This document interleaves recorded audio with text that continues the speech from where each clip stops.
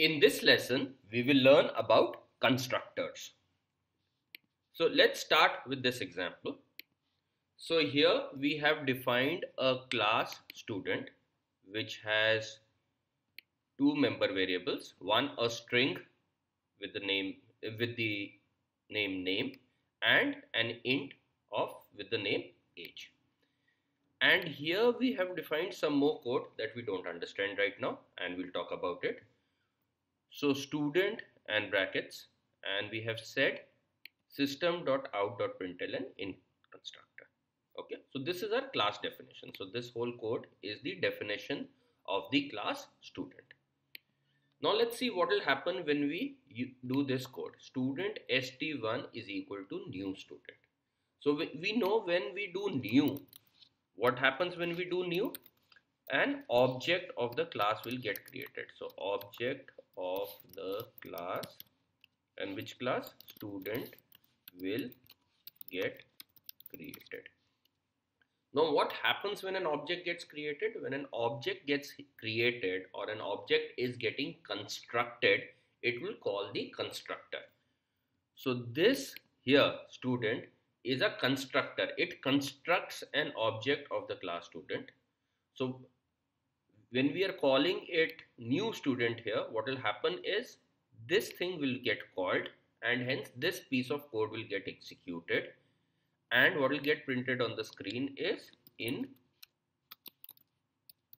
constructor. So when we have created this object, and when we are creating this object using new, it will call its constructor. This is the constructor here, so it will call this constructor, and because within the constructor we have a print statement, so hence on the screen in constructor will get printed. Now let's go to the next line. What are we doing here? We are saying student st2 is equal to new student. So again here we are creating a new object of the class student. So when we create a new object of the class student, what will happen? The constructor will get called. So what will get called here is this part of the code. So what will get printed on the screen again is in constructor. Okay, is this clear? So let's understand what is a constructor.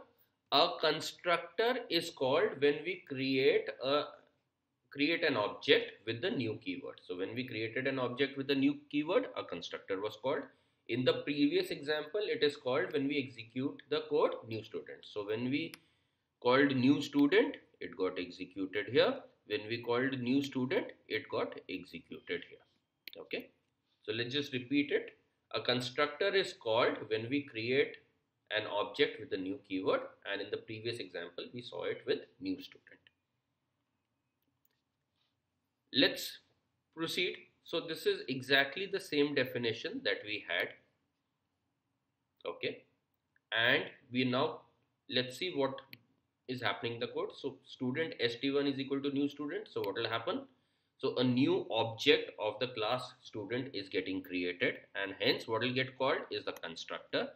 So what gets called here is this constructor, and hence what will get printed on the screen is in constructor. So that will get printed on the screen. Next we have this line called system.out.println st1.name. So as we have learnt earlier, so what will this print? The value of the field or member variable name in the object st1. So what will its object be? A value be? We have not allocated or assigned any value to it. So what will its value be? So here when we create an object, a default value is assigned. So this is of type string. So the default value for string is null, and the default value for int is 0.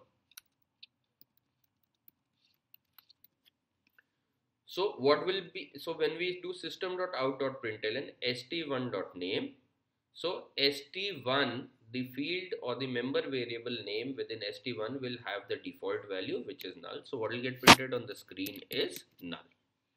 And when we do system.out.println st1.age, age was initialized to its default value, which is 0. So what will get printed here is again 0. So is this clear? So default values. So let's just recap this concept. When an object is created, all its member variables get a default value. And the default value for string is null and for int it is 0.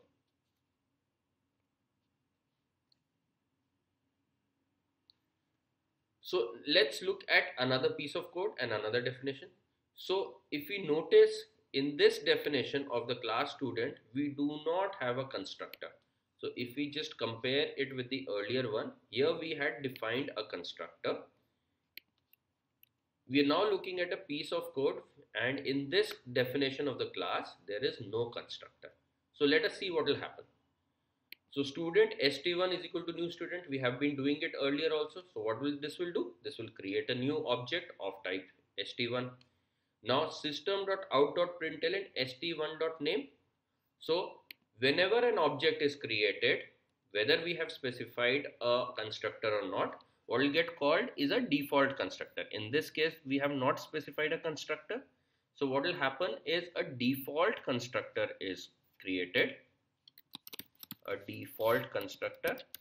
And what does the default constructor do? It basically initializes all the fields or member variables to their default values. So it will initialize all of them to their default value. So default constructor is created and it will initialize all the members to the default value. So in this case, a default constructor has been created and it will initialize all the values, all the members to their default values.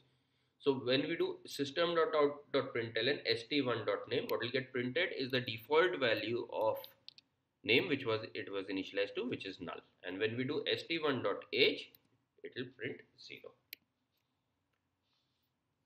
So a default, if no constructor is defined in the class, a default constructor is automatically added in the class.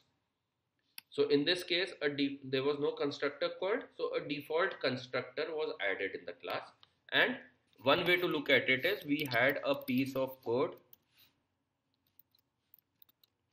like this specified. So this is a default constructor which got it added automatically. So this piece of code has gotten added automatically, so which is a default constructor. And why did it get added? Because we did not specify any constructor in this code. Okay.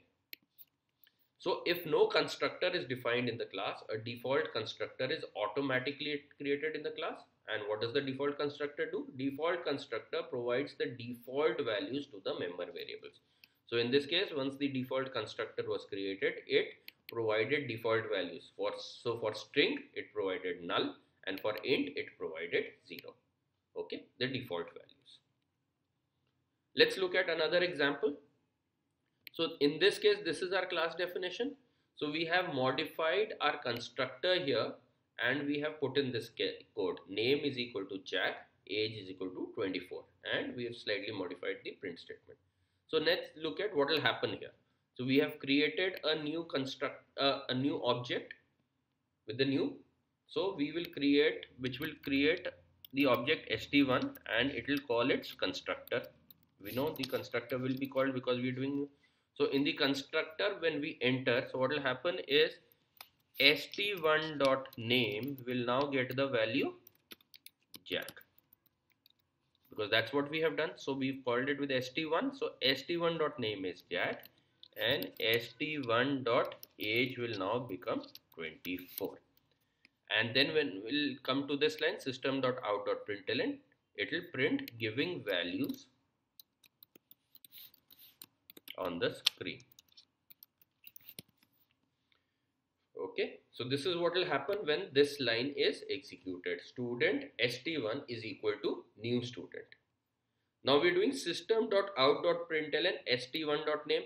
So we know the value of st1.name is Jack.